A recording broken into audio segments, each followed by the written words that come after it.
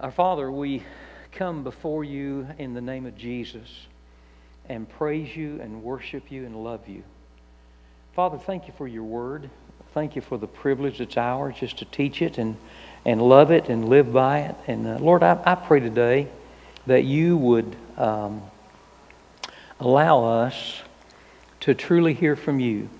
Lord, I know that nothing really happens in our lives unless you do it. We can read the Word and study the Word, but without the power of the Holy Spirit, nothing changes about us.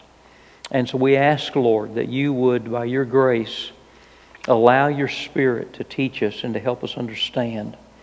Lord, we pray that above all else, that you will be glorified. Glorified in our words, glorified in our thoughts, glorified in our very actions. And Father, we will thank you for that. In Jesus' name we pray. Amen. Amen. Well, go ahead and open your Bible to Acts chapter 3. Acts chapter 3. And that's where we're going to to pick up today. And for those that are joining us online, which is becoming a larger and larger group as time goes by, we're in Acts chapter 3 and getting ready to look at the first 10 verses. Acts chapter 3, verses 1 to 10. Now, let me just remind you a little bit about where we are and what we're doing in this class. This class is like other classes, really, but a little different in that they've given us the freedom, our pastor and staff have given us the freedom just to take a book of the Bible and just walk through it verse by verse. Excuse me. So that's what we're doing. We're just taking the book of Acts right now, and a few weeks ago we started. And we're not going to be in any hurry. We're going to take plenty of time. And like we did a couple of weeks, if we get into a section that takes a little longer than just one session, then we'll make it 2 sessions. But the key to expositional study of the Word of God is to take God's Word and just unfold it. One of my dear friends, Tom Elliff, explains expositional teaching this way. He says it's like having an orange in your hand, and you look at that orange, and you know that there's something in that orange that's really good for you, but you got to take the peel off, and so you start taking the peel off of that orange, and the next thing you know, you've got a ball of orange slices in your hand. And you're still not to where you can enjoy it too much yet. So now you got to start pulling the slices apart. But once you pull those slices apart, then you can feed on that, and then you can really enjoy it. Well, that's what expositional teaching is. It's taking the outside of the Scripture, reading it, studying it, beginning to pull it apart, uncover the meanings of words, uncover the grammar, uncover the historical background, all those kind of things.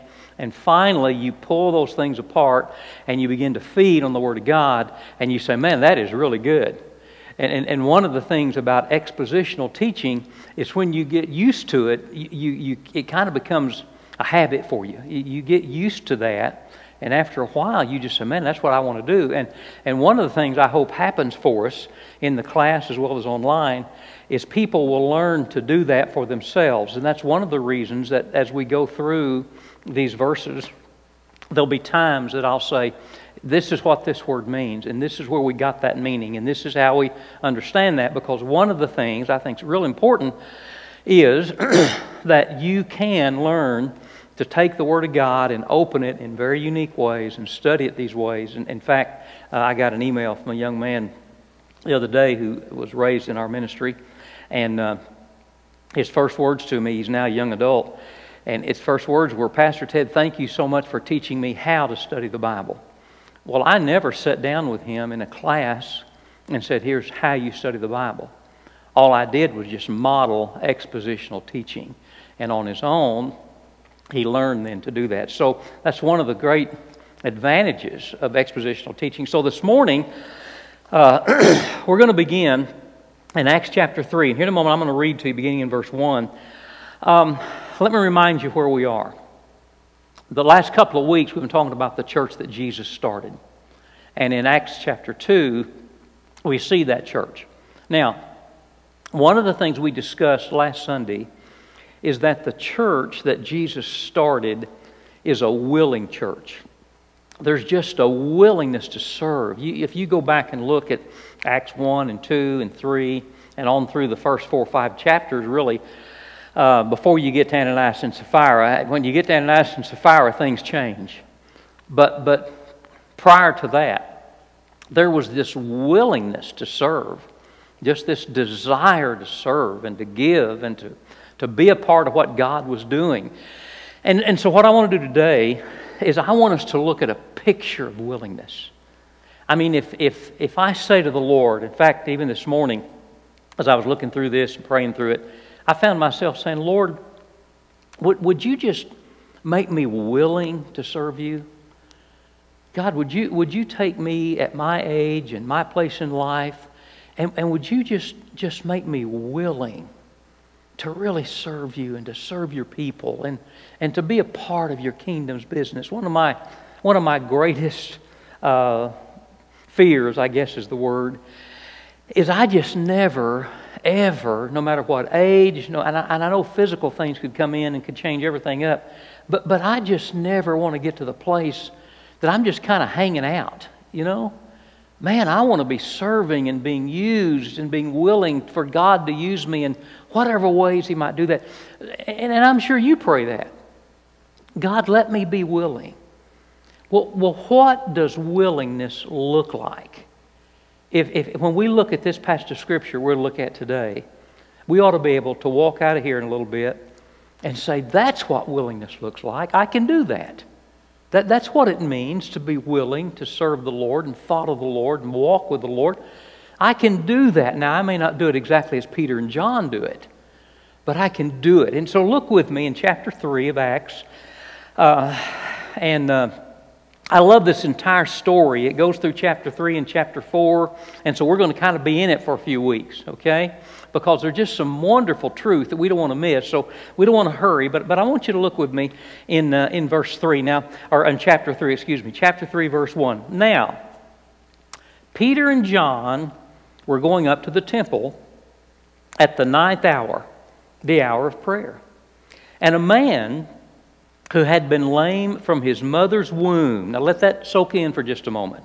A little later, we're going to see this guy's over 40 years old. Okay, now he's been lame from birth. Now there's a spiritual significance of that we'll look at in just a little bit. All right, he's been lame from birth. And a man who'd been lame from his mother's womb was being carried along, whom they used to sit down every day at the gate of the temple, which is called Beautiful, in order to beg alms of those who were entering the temple. When he saw Peter and John about to go into the temple, he began asking to receive alms. But Peter, along with John, fixed his gaze on him and said, "Look at us." And he began to give them his attention, expecting to receive something from them. But Peter said, "I do not possess silver and gold, but what I do have, I give to you. In the name of Jesus Christ the Nazarene, walk." And seizing him by the right hand, he raised him up. And immediately his feet and his ankles were strengthened. With a leap, he stood upright and began to walk. And he entered the temple with them, walking and leaping and praising God. Boy, I bet he did, don't you? 40 years? Walking and leaping and praising God. And all the people saw him walking and praising God. And they were taking note of him as being the one who used to sit at the beautiful gate of the temple to beg alms. And they were filled with wonder and amazement at what had happened to him. And isn't that a beautiful story? I love to just kind of paint pictures of stories of the Bible in my own mind. not on canvas, but in my own mind, I see this guy. He's extremely poor. For 40 years, from the time he was born, he's unable to walk. You go back in his life, and don't you know that at some point, as an infant, as a baby, maybe even the day he was born, because he was crippled or whatever it might be, people said, he's never going to walk. He'll never walk. His life will never be worth anything. He's going to always be a beggar. He's going to always have amazing needs that nobody can meet. And one day, all of that changes. He's at the temple, which we'll talk about here in a moment. He's been taken there for years. Probably had some friends or somebody from family that took him all the time there, and that's where he would beg, and we'll talk about why he chose that particular place in a moment. But there he'd be, and one day, these two guys come walking up. And Peter and John, he doesn't know them from the man in the moon. But they come walking up, they see him, he sees them, their eyes fasten on him, which we'll talk about in just a moment, and you can see him, he puts his hands out for money. And Peter, he says, man, I don't have any silver and gold, but what I have I'll give you. In the name of Jesus the Nazarene. Now that's significant. This Nazarene, this Jesus the Nazarene that they crucified. This Jesus the Nazarene that their government didn't want. This Jesus the Nazarene that their religious leaders mocked. But this Jesus the Nazarene that was resurrected from the dead, and Peter had already preached about that, and 3,000 people had come to the Lord at Pentecost. That Jesus, in the name of Jesus the Nazarene, get up and walk, and immediately he does. Now paint that in your mind. Now here's what I want us to talk about. What was it about Peter and John that made them so willing? I mean, 3,000 people had come to Christ in that time. Don't you think that during that time, when they were still going to the temple, that maybe some other believers had walked by that guy? Sure they had. You think maybe there were some other people that saw him and didn't offer anything? Maybe some people that looked at him and maybe turned their heads and just another beggar, or maybe some people that's always there all the time and never did anything. And yet these guys are so willing. So is there something we could find in the Scripture that would help us be willing? Is there something that we could find in the Scripture that would cause us to have our hearts and our minds so opened to the Lord that He could use us in unusual ways, in different ways? So let's walk through the Scripture together. And here's the first truth that I want us to talk about. Willingness. Willingness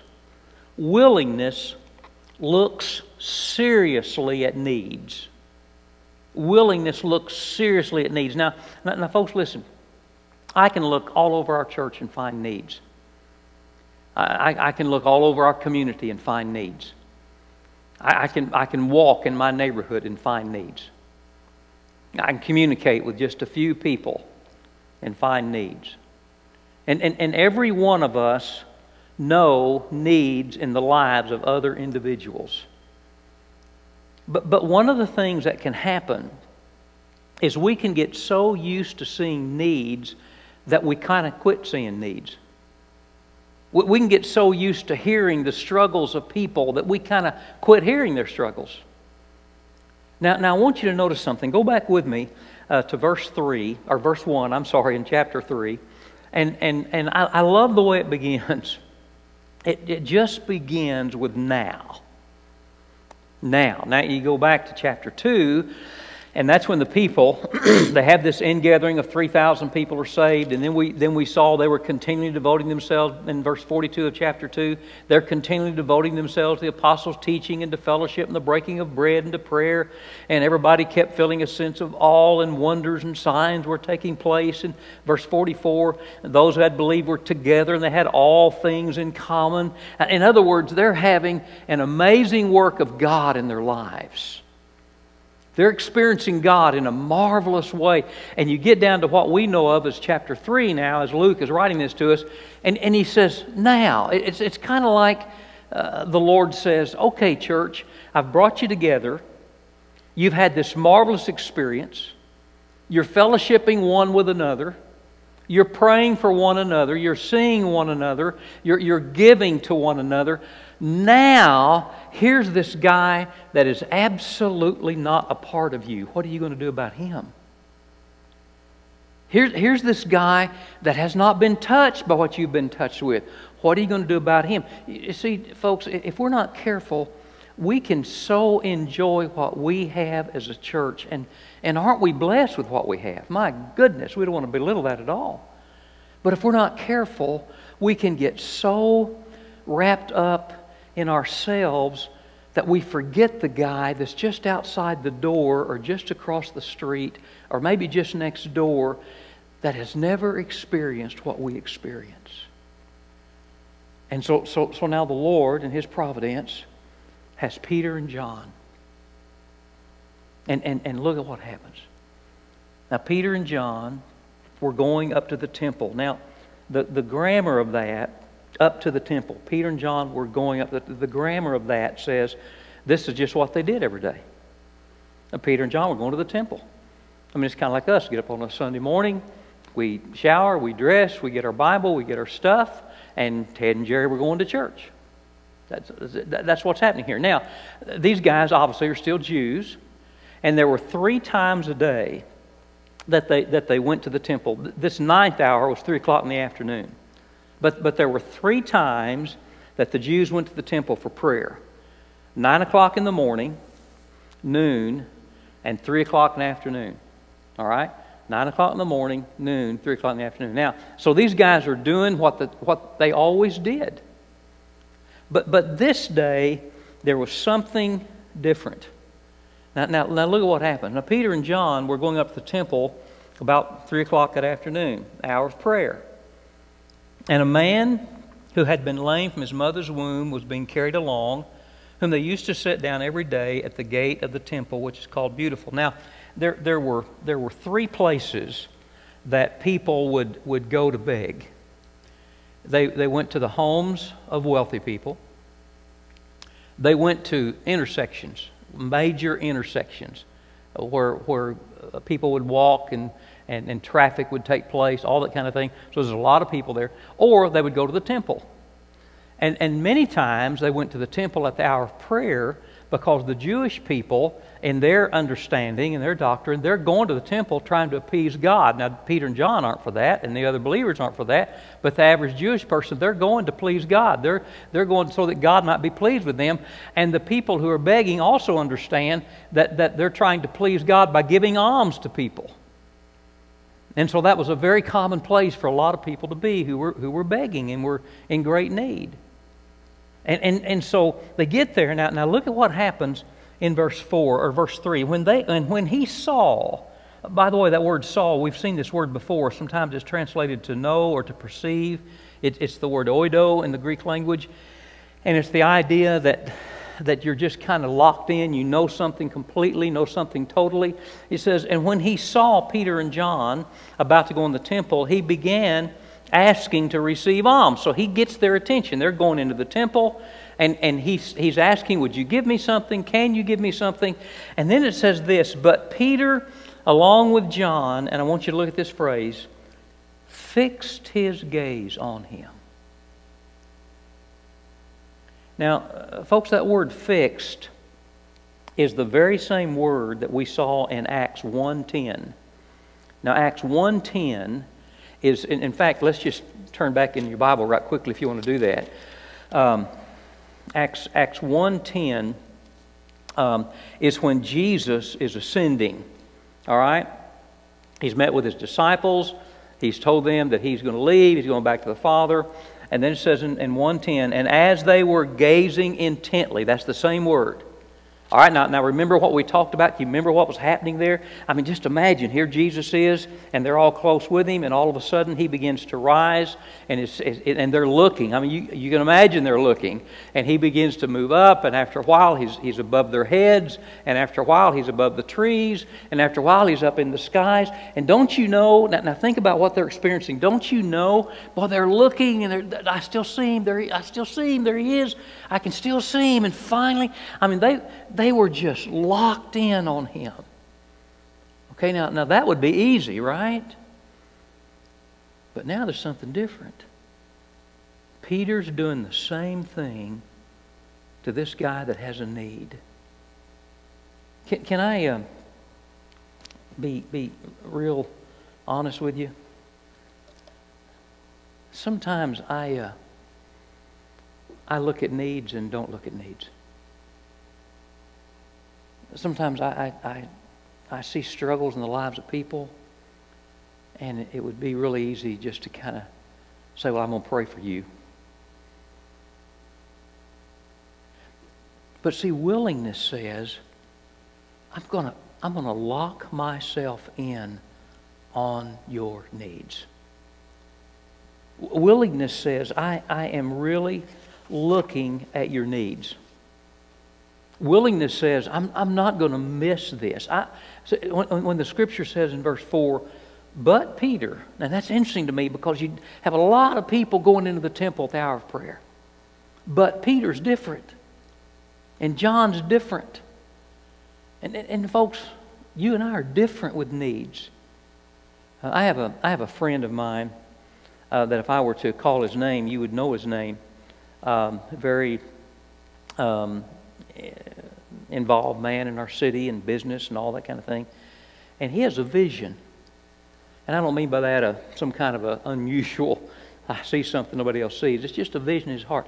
And he's worked this out, and he's got ideas about it. And all. He said, my vision, Ted, is that one day, every time there's a great need in Oklahoma City, that the leaders of our city would turn to the churches.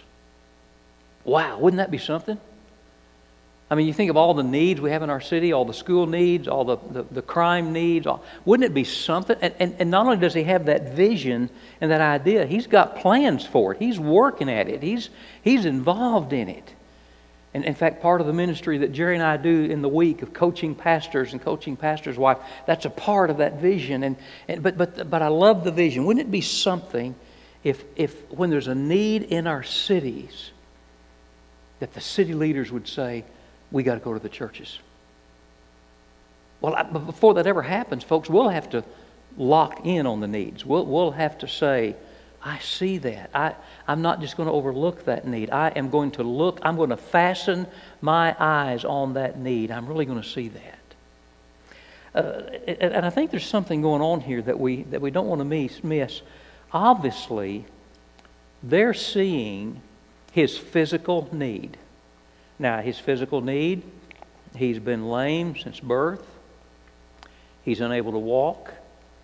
He's unable to make a living. He's unable to support a family if he has a family. Probably doesn't have a family. But I think there's something beyond that on spiritual needs. See, for not only do we want to see the physical needs of people, but we need to look beyond that and see the spiritual needs of people. Over the years, as a pastor for 45 years, I saw a lot of physical needs. I remember when they opened up all the casinos around, and you could almost put it on the calendar. The benevolent needs in our state just skyrocketed. You could just almost, in fact, when the casinos in the Tulsa area began to open up, we had to increase our benevolent budget because there were so many needs that were going to come out of that gambling industry.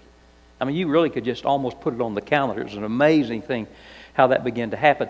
But as we begin to deal with those benevolent needs, I remember saying to my staff, look, we got to get beyond that. We've got to get to some physical things. There's some physical problems here, but there are some spiritual problems going on.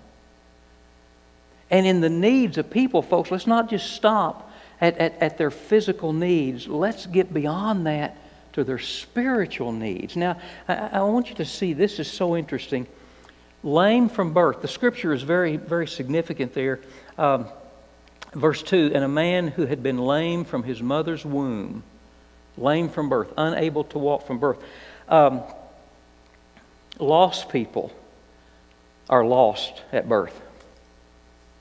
Lost people can't walk through this life successfully. People who don't know Christ, it's as if their life is lame without Christ. And they were born in sin, they were born without Christ, they were born needing a change. Just like this man needs a change, just like he needs to be able to walk, just like he needs to be able to get through life. It was that way from birth. Well, with all spiritual needs, you want to look at these kind of things. He's carried along by others. Now, this is interesting to me, and I want you to look at something in just a moment. Look at this in verse 2. And a man who had been lame from his mother's womb was being carried along. And they used to sit down every day at the gate of the temple, which is called Beautiful, in order to beg alms of those who are in the temple. In other words, everything about this man, basically, somebody else had to do it. Somebody else had to get him, dress him. Somebody else had to carry him. Oh, maybe apparently he's got arms that function, and so maybe he can feed himself, but somebody else has got to get the food. Basically, everything about his life, now listen carefully to these words, everything about his life is in somebody else's control. Folks, do we understand that for those who do not know Christ, everything about their life is under the control of the evil one? I used to have a lot of young people, high school age young people in the churches where I served, and for whatever reason the Lord gave me an ability to relate to young people, and always loved them and cared for them and wanted the best for them. And I remember times, these little 14, 15, 16-year-old girls or 15, 16-year-old boys, they'd start telling me about this new boyfriend or new girlfriend they had and all this. And the first thing I'd say, well, do they know the Lord? Hey, buddy, this little girl that you're really interested in, does she know the Lord? Hey, sweet little 15-year-old, does this guy that you're so excited about because he just got his driver's license, does he know the Lord? Because if not, that person that does not know the Lord is absolutely under the control of the evil one. This is a perfect picture of a lost person. In fact, look with me in your Bible, turn back to 1 John, and I want you to see something. 1 John, toward the end of the Bible, 1st, 2nd, 3rd John, Jude, and Revelation. 1 John chapter 5, verse 19. Because this is a perfect picture of 1 John 5:19. Okay? Now look at this. 1 John 5:19. And of course, Apostle John writing to the church. And he says, we know that we are of God. Now let's stop right there. We know. Now that word know is that word that means full knowledge, which we've seen before. So a saved person has full knowledge that they belong to the Lord. A saved person has no doubt they belong to God. Doesn't mean they're perfect. Doesn't mean they don't make some mistakes. But when somebody knows the Lord, they have the mind of Christ. The Holy Spirit has come to live within them. And so there's something they know about themselves. They know that they know the Lord. And aren't you glad that John didn't say, now we know that we're perfect. Or we know that we don't ever make mistakes. Or we know that we're always right. That's not what he said. But he does say, we know that we are of God. Okay, so that's what we know. And that the whole world lies. Now stop right there just a moment. The whole world. And when John uses that phrase, the whole world, he's not talking about every person because He's already said we know we are of God. But He is talking about the general world. This world in which you live, this world in which I live. I mean, you can turn on the news this afternoon and you can see a part of the whole world, right? You can see the violence of the world. You can see the politics of the world. You can see the disease of the world. You can go outside after this time together and after the worship service. You can see cars going by, going to eat, going to do whatever. That's part of the world. You can look at the schools. That's part of the world. You can look at the hospitals. That's part of the world. This world in which we live in. Now look at what John says about the whole world. This is fascinating. We know that we are of God and that the whole world lies, look now, in the power of the evil one. Now let me expose that verse just a little bit. The word lies there is a very interesting word. It's to lie down, but it's the same word as to lie in a coma. Now, my mother, before she went to be with the Lord, was in a coma for a while, and so I can relate to this. For those hours and days, everything that was done for my mother was done by somebody else, because she was in a coma. She couldn't turn herself. She couldn't feed herself. She couldn't communicate with us. She was in a coma.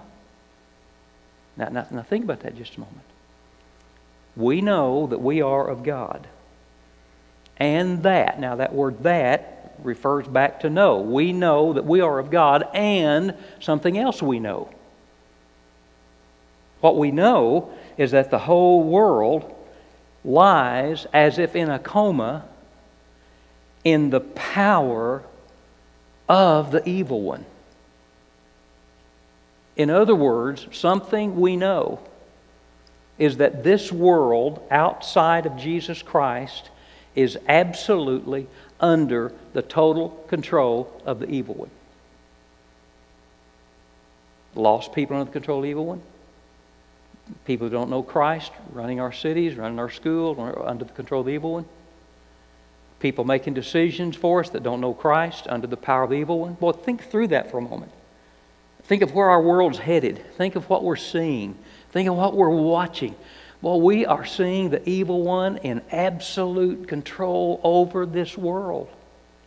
In fact, if you look at verse 19, it's really interesting because you'll notice the words, the power of, are italics, and we talked about that. And again, I'm teaching from New American Standard Bible, but words that are in italics are words that were placed there by the translators. They're not in the oldest manuscripts.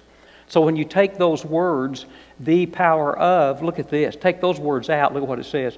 We know that we're of God and that the whole world lies in the evil one. They are in the evil one. They are a part of the evil one. Now, folks, do you see when you go back now to this lame man? I think Peter and John are not only seeing his physical need, I think they're seeing his spiritual need. The evil one's got that guy's life. Now, I'm not saying by that all disease and stuff is the evil one, but in this case, that was the case. Peter is saying that the evil one's got this guy, John. We got to do something about this deal. Okay, so willingness says, I'm really going to look at the need. I'm going to look at the physical need. I'm going to look at the emotional needs. But beyond that, I'm going to look at the spiritual needs. One of my best little friends in the world is a young lady named Lindsay. And I first met Lindsay on a Sunday morning at South Tulsa Baptist Church. And Lindsay, at that time, was a young lady. She's still a young lady, but she was in her early 20s, I think. And Lindsay walked into our building. I'd never seen her before. And she came to some of our greeters. And the greeters brought her to me. And they introduced her to me just for our second service. And they said, Pastor, this is Lindsay. Her last name was Gray then. Her name is Achaia now. And I'll tell you about that in a moment. But this is Lindsay. And Lindsay needs to see somebody. And I said, well, Lindsay, what can I do for you? And she said, well, Pastor, my brother was killed in a drug deal. My 16-year-old brother was killed in a drug deal gone bad just down the street at Walmart last night. And I don't know what to do. I said, well, Lindsay, I know what to do. And I said, as soon as this service is over, we're going to help. So she was with some of our ladies, and they took care of her through the service and all that. Well, long story short, I helped Lindsay and her mother get through that service, was a part of all that. The young man that shot her brother was arrested, so we went through the trial and the all that with Lindsay. She spoke for the family at the trial, the sentencing, all that kind of stuff. We went through all that. But in the midst, I'll never forget that first day I went over to Lindsay's home and her mother was there, and I walked in, knew they had all these needs. But as we began to talk, it became obvious to me that Lindsay and her mama didn't have a relationship with the Lord. And I had the joy of leading them to Christ, baptizing Lindsay into our church. Some time went on. She met a precious young man named Kwaku, and Kwaku lived here in Oklahoma City. They met through some business things. I ended up doing the wedding for Lindsay and Kwaku. They've been married now for several years. Just this last year, they had this beautiful little baby named Maddie. And Maddie was born early, and so she was in the PICU stuff for a long time, and I got to walk through all of that with them and all. But when I see this lame man, I think Peter and John were looking beyond the physical need to the spiritual need. And that's what willingness does. See, willingness won't turn away. Willingness won't say, I don't have anything I can do. Willingness says, I see this need. I'm going to lock myself in on this need. And boy, when I get to this place, I find myself saying, God, make me that way. Do that in me. Don't let me see needs and not meet those needs. Don't let me see needs and just walk away. I want to fasten my eyes on those needs, because it could be beyond the physical is a spiritual need. Now, let's move along quickly. Boy, there's a whole lot there that we could talk about, but we need to move along quickly. Not only does willingness look at the need, but willingness gives what's available. All right, now let me make a statement to you, then I'll back it up. Okay. You and I, we have more available to meet needs than what we realize. We have more available. In fact, as believers in Christ, we have within us the potential, the opportunity to meet most needs. Most needs. In fact, I'm convinced the church, the body of Christ, has the potential to meet all needs if we ever just got into it. I mean, you just imagine all the needs of the world if the church has really decided we're going to meet needs, we're going to love people, and we're going to look for spiritual needs. I'm convinced that it's amazing what we could do. But let's just think of us as individuals. Now I want you to see something. Willingness gives what's available. Now look at what happens, all right? Verse 4. But Peter, along with John, fixed his gaze on him, said, look at us. Well, that's an interesting statement. Are we willing to say to the world, look at us? Are we willing to say to the needs, look at us? We're going to meet you. Look at us. It's an interesting statement. See what we really are. See, look at us. And so he asked the guy, look at us. And he began to give them his attention, expecting to receive something from them. But Peter said, and don't you know this was disappointing to that guy? The first thought. Peter said, I do not possess silver or gold. I wonder if the guy was saying, man, that's what I needed. I needed your money. That's what I needed. If I just had some money, I'd be good. And boy, don't we see that in a lot of folks today? If I just had some more money. If I just had some more stuff. And to be quite honest, folks, there's not enough money that any of us have to meet all the needs in the world.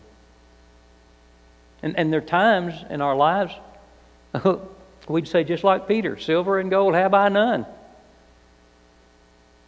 But look at what Peter says. Look at this. But Peter said, I do not possess silver and gold. Now look, I love this. But what I do have, I give to you. What an amazing statement. What I do have. Now, in other words, Peter knew what he had. What do I have? And when I think about needs and being willing, what do I have that people need? Oh, there's some times that we can help folk a little bit with finances, but this is far beyond that. What I have, I give. Now, folks, let me ask you now.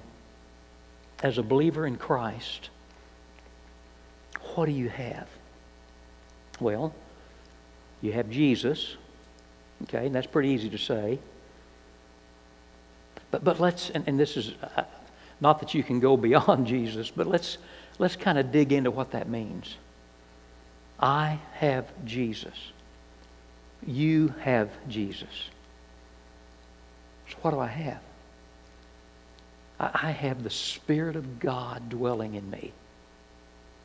You have the Spirit of God dwelling in you. If you're a believer in Christ, okay?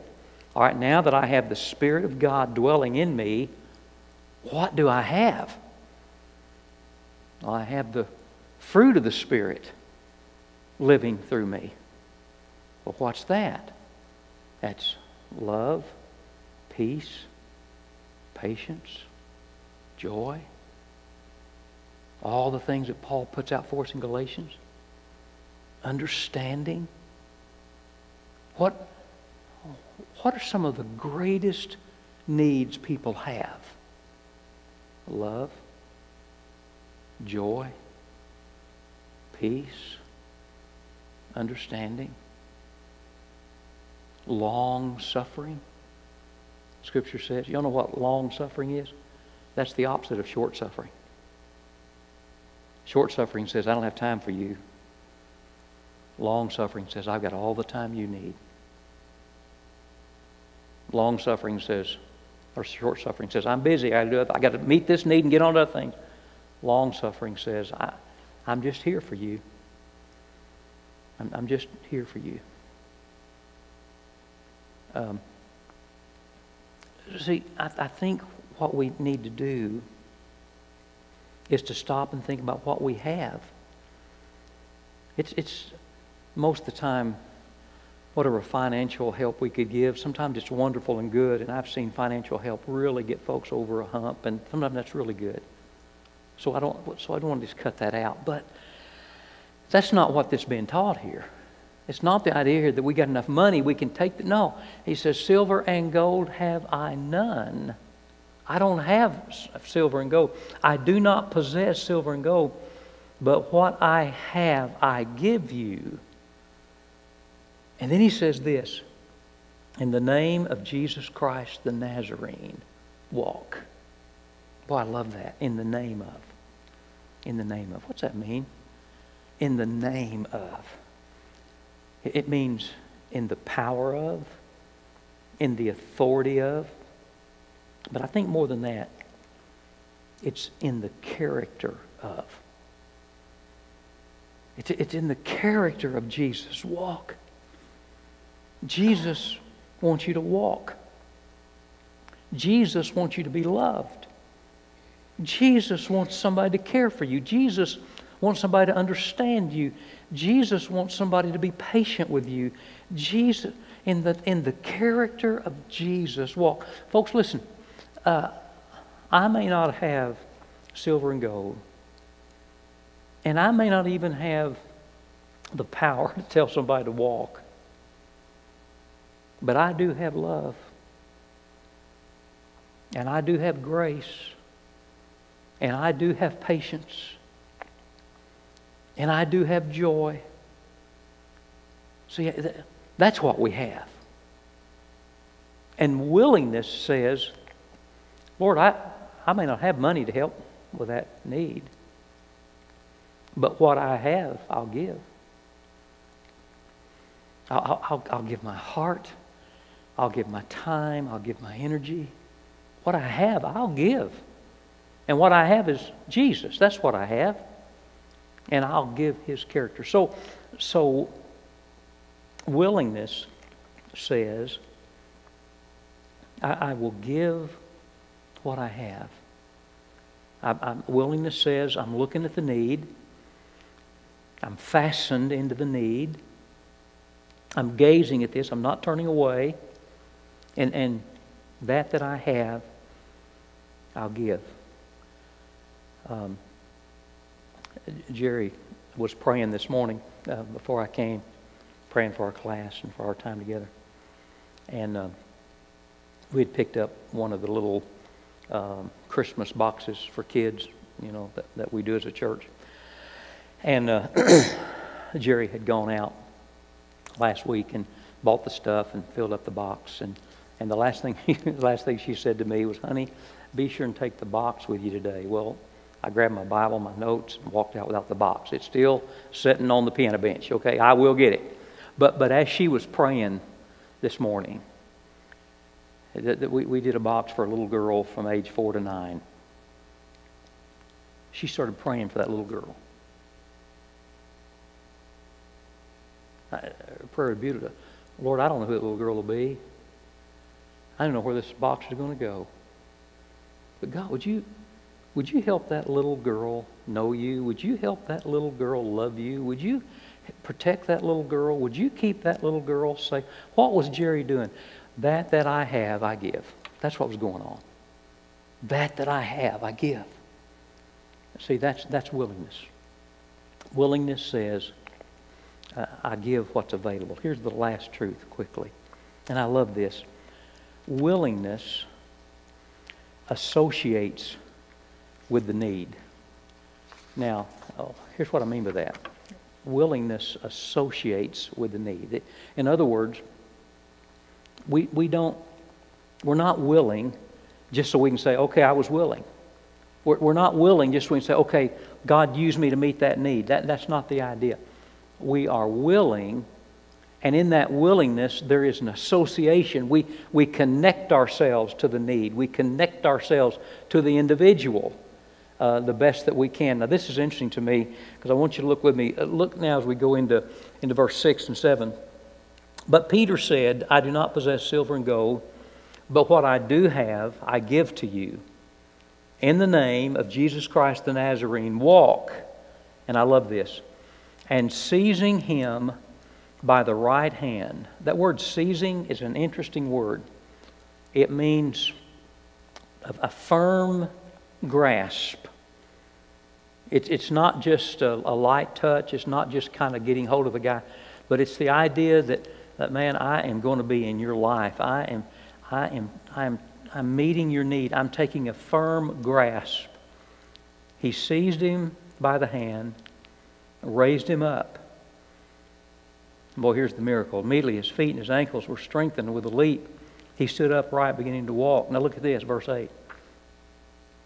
And he entered the temple with them. In other words, they didn't say, in the name of Jesus, get up and walk. He gets up, his feet get strong, his ankles get strong. He starts to walk. They didn't say, great, have a good day. Come with us. Be with us. Be in the temple with us. Be a part of our life. We don't want to just meet your need and send you on. No, we're getting into somebody's life. You see, I think this is such a picture because you go back to chapter 2 and what are they doing in chapter 2? Verse 46. Day by day, continuing with one mind in the temple, breaking bread from house to house, taking their meals together with gladness, sincerity of heart. You see what Peter's saying to this guy, Peter and John? Hey, we got folks sharing life. Come be with us. They're going to the temple. We got some friends in the temple every day. Come and be a part of that. We don't want to just meet your need and send you off. We want you to be a part of us. And so they seize him.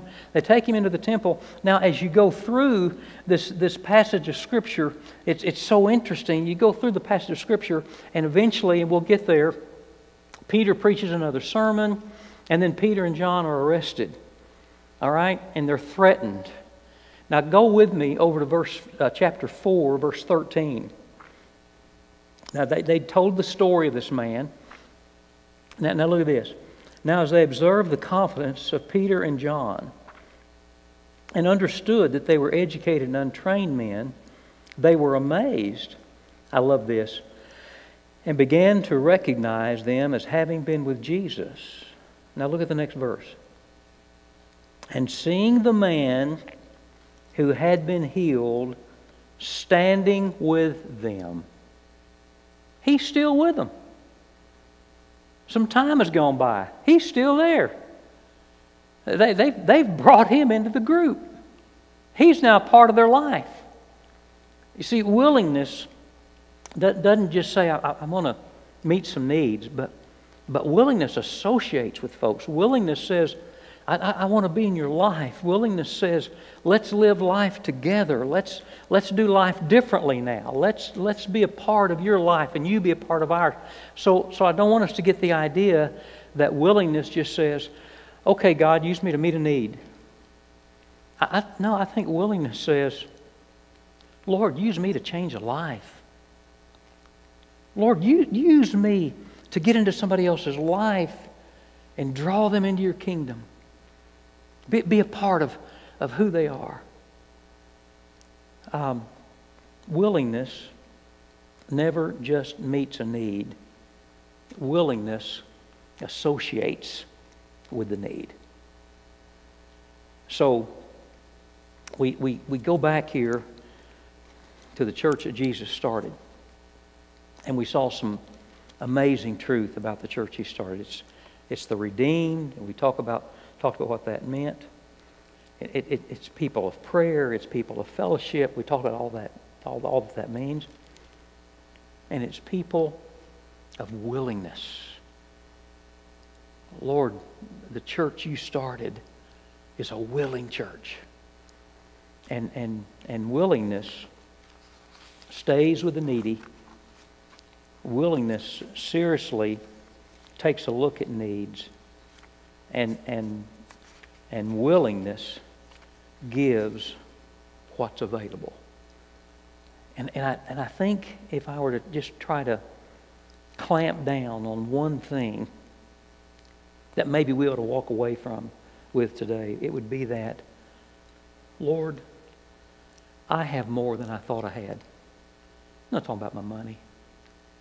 Lord, I have more than I thought I had. I have you. And I have your Spirit. And therefore, everything that people need, really, I have in me. So show me how to give what I have. Wow, don't you love that? Isn't that an exciting 10 verses? That God could just absolutely take our lives and change us and use us. I can think right now Jerry and I live in a wonderful neighborhood. We love our neighborhood. Love our neighbors and friends. And I can just think right now of some friends in my neighborhood that have some unique needs. I think we have a single dad that's got some teenage daughters. It's pretty unique needs. I can think of an older gentleman about halfway down the block from us that he's alone. And every time I see him, he's out with his walker trying to walk his little dog. Got some needs. Man, I have, through Christ, what is needed to meet those needs.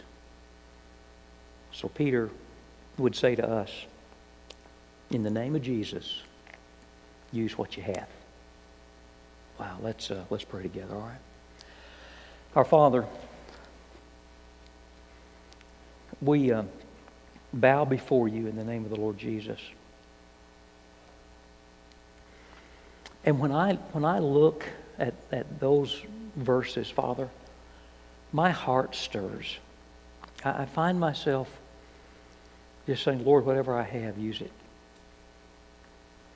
Show us needs, Father. And let us really fasten our eyes on those needs and use what we have. And then not to be satisfied just meeting a need, but to really bring those folks into our life. The church you started, Lord, was a church of willingness. Help us to be people of willingness. In Jesus' name we pray. Amen.